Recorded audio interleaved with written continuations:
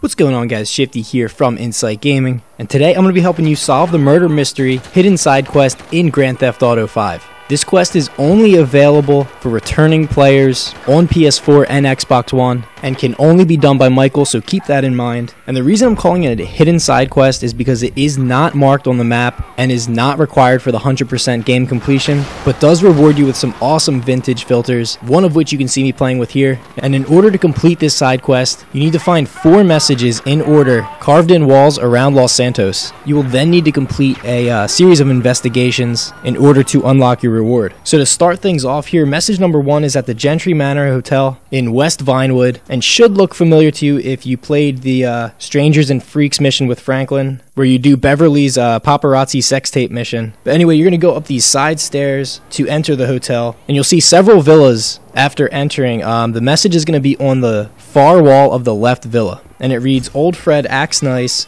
but it ain't so."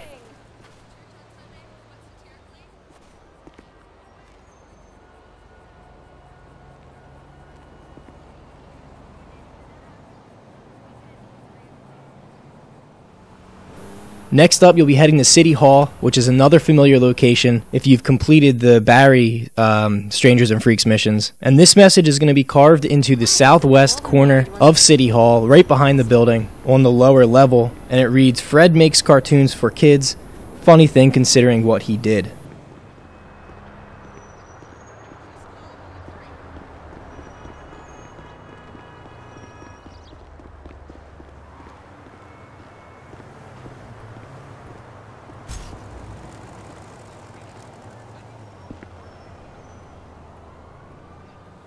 Now moving on to the Oriental Theater in Vinewood, just east of message number 1. And what you're going to want to do is go into that open courtyard entrance of the Oriental Theater, and you'll see palm trees on the left and the right. Head towards the left and look behind the palm tree to find message number 3 reading, "Ain't no mystery, they drowned her because of what she knew."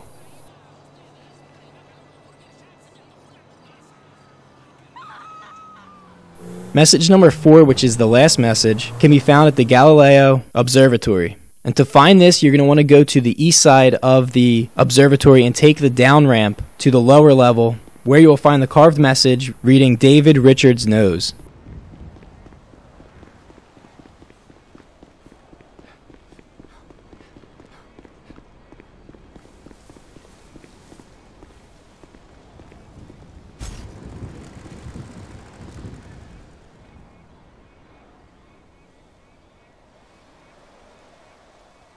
So now you have found all 4 messages, and it is time to start investigating. The next thing we gotta do is find the missing woman that's supposedly drowned. Now this is probably one of the most difficult parts. You're going to want to either hop into a submarine or use some scuba gear. If you purchase the docks with Michael, that should be pretty simple. But it's something that you'll need because you do have to dive pretty deep, and there's going to be a lot of searching around down there. But the body location is right offshore near Fort Zancudo. So grab your gear, dive down, search for the woman. If it helps at all, look for a glowing SMG on the floor of the ocean. She is right by that, as you see in this gameplay here. But once you have found the missing woman, whose name will pop up in a little bit, you need to find the confession letter, which is in Solomon Richards' office at the Richards Majestic Studio. And the office is only accessible by Michael after you have finished all of Solomon's missions. So be sure to get those finished before you hop onto this. But anyway, you want to head to the studio after 9 p.m. and you'll see a glowing yellow marker identical to the markers you use to start missions. However, it will not be on the map.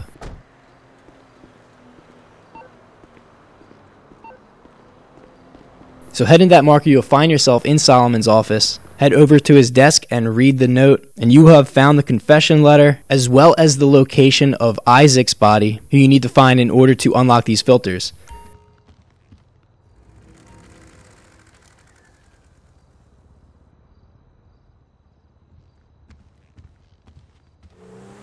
So that's what we're going to go ahead and do next. And this is the final part of the mystery. You want to head to the abandoned mine that was described in the note. And this can be found in Great Chaparral on a windy mountain road. As you can see my location on the map right now. You then want to blow down the entrance to the cave, or mine rather, using whatever explosive you have. Plasma gun works great.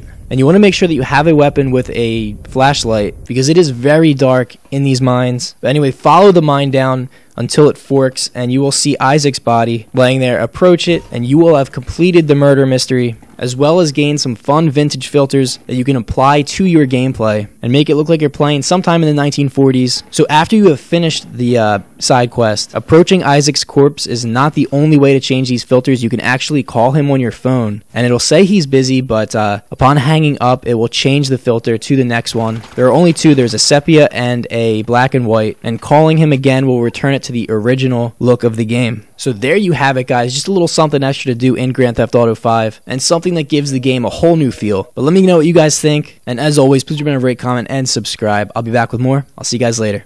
Peace out.